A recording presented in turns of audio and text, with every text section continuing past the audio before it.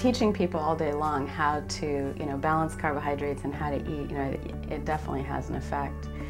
I actually started recently, I guess several months ago, not bringing lunch. I actually bring lots of little things and I kind of just graze over the course of the day. I spent years telling patients that, if you ate every 2 hours or every hour, you'd be much better off, that people are really meant to eat this way. And it all of a sudden occurred to me, I don't really have time for lunch anyway.